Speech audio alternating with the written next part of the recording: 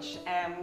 I'm going to jump straight in because we talk a lot about consumers and how we make choices in the supermarket, and I work a lot in food legislation and labelling, and people have for years thought that, you know, if we get the labelling right, everything is going to sort itself out. We talked about traffic light labelling earlier, and we've made font sizes bigger, and we've done all of this.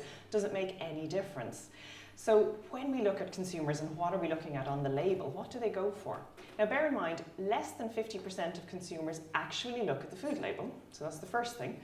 When they do, what are they looking for? So we've nutrition information, calories still really popular. Some people are looking for allergens. I love this slide from the Food Safety Authority where 7% of people didn't know why they were looking at the food label. So when they do, what are they getting? Now we see that the calorie count is the most popular aspect here. So I did a study a few years ago. We talked to 600 Irish consumers about what they understood on the label. And I got the calorie people and I said, right, you're looking at calories. Is there a difference between energy and calories? Mm-hmm. Is there? Hands up for yes. Hands up for no. Hands up for absolutely no idea. Okay, so what did we get? So we got lots of people, got 60% of people said confidently, yes there is. I'm looking at calories and there's a difference. And then the rest said either I don't know or no. And then I got really mean and I said, okay, 60% of you say there's a difference. Well, what is it? Anyone? Mm-hmm. Well, we got 10% of them saying, yep, correctly could tell me what the difference is between calories and energy. And for those of you who are not sure, calories is how we measure energy. So we talk about calories of energy in the same way we would talk about grams of protein, okay? So only 10% of people could tell me that, and the fun bit was the people who said, you know, I haven't a clue. And it was a nice conversation. But what I loved most out of this was the wrong answers. Energy is kilojoules, and calories are calories. Energy is good and calories are bad, right? And my very favourite is that energy gives you vitality and calories make you fat. So we have most people looking at calories on the label with not the remotest clue about what they're actually looking at. And so where do consumers go to get information? Because the labels aren't going to do it. So then we look at newspapers, we look online, we look at bloggers, we look at health professionals. Where are we getting nutrition information? And there's lots out there, but we've already mentioned today it's very confusing. Here's some newspaper headlines. Everything you thought you knew about food is wrong. Drink tea for strong bones. Next week tea is bad for you. This week eat mushrooms to fight dementia because that's going to sort it out. And my personal favourite, chocolate can beat diabetes. This was an actual headline. Do you really think chocolate's going to beat diabetes? The only way it's going to get rid of it is in a fairly terminal way. So why are we getting so many headlines like this? And part of the problem is the number of self-appointed nutrition experts that we have in the country. And I don't know if any of you, how many people here are nutritionists, dietitians, but anyone can be a nutritionist without ever having passed an exam, done any kind of study, nothing at all. I was researching this a little bit, and you can do a 2-week course to be a nutritionist, and if you stay on for the 3rd week, you can be a specialist. And these are the people that are being quoted in the media, they are writing the blogs, they are doing all of this work, and this is a huge problem. And what you get there is a lot of people with low levels of knowledge, but really, really high levels of confidence. And I don't know if you've come across this Dunning-Kruger effect, and what this actually looks at is a little learning is a dangerous thing. And if you see here, someone with absolutely no nutrition knowledge has no confidence about their information, and that's fine. But as soon as you get a little bit, up we go. We're 100%. We really know what we're doing. But if you keep studying, your confidence goes right down. Because what happens? You discover that you don't know what you don't know. And suddenly the breadth of what's there, you think, wow, there's so much more to this than I expected. And you'll keep studying and eventually get to this lovely position, expert. I hope to be there someday. But right here, your confidence level, even as an expert, never hits the confidence level of the person with the lower level of knowledge. So what happens? We go to a debate like this or some other platform, and you get the person with the real confidence and lack of knowledge, and they're emphatic. Carbs are really bad, we have to stop eating them, they're causing cancer, it's the obesity crisis, it's terrible. And then the expert goes, well, you know, they're in there, they might be part of the problem, blah, blah. And someone goes, well, the expert's very wishy-washy, but he knows what he's talking about. And this is where people believe the people with the confidence over the people who have the actual knowledge. So what does it take to actually be an expert when it comes to nutrition? Well, this is a 3 to 4 year university degree. 3 years to be a nutritionist, 4 years to be a dietitian. But what does that involve? Now, I know that I have friends who think I spent 4 years in college looking at apples and oranges and going, you know, they might be good for you. Wish it was that easy. Nutrition is largely a chemistry science degree. We did organic chemistry, inorganic chemistry, biochemistry, clinical biochemistry. They were all different exams I had to sit. And then we did maths, we did statistics. You know, I often talk about women in STEM. We've been doing it in nutrition for 40 years. This is not new. It's over 4,000 hours of study, and that doesn't include the work you do at home on the weekends, technically, when you're not out drinking.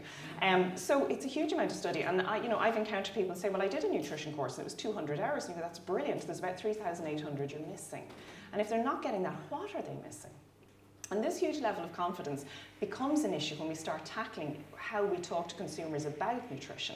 And I know we don't have a huge amount of time to look at everything on this, so I want to focus in on one or two things. One of the things that have happened with dietitians is when we have decided to go out and talk to people about nutrition, we haven't used the big scientific words. You know, when we decided we wanted to sort of talk a little bit to the general public, we didn't go out and go, right, you need 12 milligrams of vitamin E, you need 14 milligrams of iron, you need about 5 micrograms of vitamin D, possibly up to 30 if you're pregnant, and don't forget the docosahexaenoic acid. And to the general person, they go, oh, that's meaningless. So dietitians have actually worked really, really hard to get all of this science into what we call food guidelines. So we don't talk about vitamin E, we talk about olive oil and nuts. We don't talk about iron, we talk about red meat and lentils. You know, and so the food has come in as how we talk about it, but the problem there is the science now is missed by so many people. And so we suddenly get people who go, well, nutrition, that's grand, it's just apples and oranges. I can do this. I'm a chef, I'm a doctor, I'm whatever it is, I can run out and I can do it. And I'm not slating doctors. Doctors are brilliant. They get a huge amount of medical training, but they get no nutrition training, but they do still often talk about nutrition. And they make the same mistakes that lots of other people do when we think that we know something about a topic when actually we don't. Now, some of it is fairly straightforward. I'm sure everybody in the room is well aware that we need to eat at least 5 a day with fruit and veg. Okay, none of you need to spend 4 years at university to figure that out. We've got it. But when we get into more complex areas, this is where some of the mistakes pop in. And my favourite, I get shown the following slide quite a bit. Have you all heard that all the national food guidelines in every country in the world have actually caused the obesity crisis? Have you heard this one? Okay. I get shown, this is from the US, so this is what they did. And this is actually true, right? That we had weight around here in the 60s, up to the 80s, it was here. The first food guidelines, the first food pyramid came out in America. Well, look what happened. And I get shown this and people go, see, the food pyramid caused the obesity crisis. Now, that's a lovely coincidence, but when you actually take it from a scientific point of view, you might dig a little deeper and go, well, did something else happen around the same time that might have had an influence? Fast food was invented. Now, I know I'm slightly biased, but if I was going to look at that, I might maybe look at the fast food side of things. But again, that's still coincidence. And this is where you've got to be really careful between coincidence and fact. Have a look at this slide. This is the coincidence, the big link between autism and the sale of organic foods. So down here, we had very little autism, very little organic food, but the organic food went up, and look at that, autism shot up. So it's not vaccines, people, it's organic food, all right? See, really, do you think organic food caused autism? No, it didn't, okay? But this is where you have a big coincidence, a very strong one, but it doesn't mean that it's actual fact, all right? But we still have an issue with something like obesity in Ireland today. We still need to look at how are we tackling this, and has the food pyramid caused it? Because we've charts and things, and you're going to go, we have to look at this. So in Ireland at the moment, 66% of adults are overweight or obese. That's a lot of us. Now, for the food pyramid to have caused that, wouldn't they have to be following the food pyramid? Are they?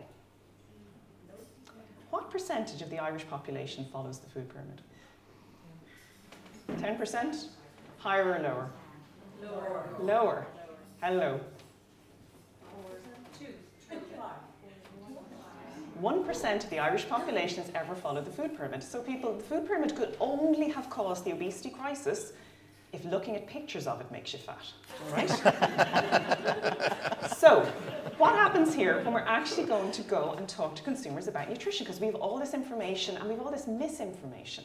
So we need to do a couple of things. We need to have responsible reporting. And we have 2 fabulous journalists here, and Philip has been doing fantastic work with Dietitian Aoibhinn Bannon, and we've got really good, solid, accurate information out there. But we need to look at that. And whether we're looking online or blogging, whatever we're doing, we need to actually go to credible sources for nutrition. And that's your CORU registered dietitian. It is your university trained nutritionist, because these are the people who have the actual science and the facts. Believe me, we don't always agree, but it's in there. We also need to educate using experts. You know, if you go to do nutrition in university, the people teaching you have an actual qualification in nutrition. But if you go to schools, if you go to higher education, post-primary, the people there rarely have nutrition qualifications. And I know of one, I won't say where, but a person teaching on a nutrition course who doesn't believe any nutrition studies because they're all wrong. But she's teaching people who come out and name themselves nutritionists and have a piece of paper, and it's kind of scary. I also talk a lot on nutrition to primary school teachers, and invariably every time I do that, someone comes up to me at the end and they go, I've been telling my students the wrong thing. And not because they're being mean, but they have just got the wrong information from somewhere and gone from there. And the last thing, don't knock the food pyramid without really good facts. Now, the food pyramid is not perfect, and it's never going to be. It is a general population guideline. We will have individuals who need different for sure. But if you're willing to go and see a dietitian and get your individual advice, fantastic, and we know that works. But if we're going to talk generally, the food pyramid is a good place to start, and it only slightly looks at obesity. The food pyramid, remember, is all of nutrition. It is your iron, your calcium, it is your selenium, it's your magnesium. It's things most people don't even think about when they look at the food pyramid. And if you want to change it, remember two things. If you're going to shift things around, make sure the nutrition is right, but also make sure the cost. Because when we put the food pyramid together, we look at cost. Because we can talk all day about all the things that influence consumers' choice in the supermarket. But the thing that has the most profound impact on whether someone has healthy or unhealthy food in their shopping basket is actually poverty. Thank you very much.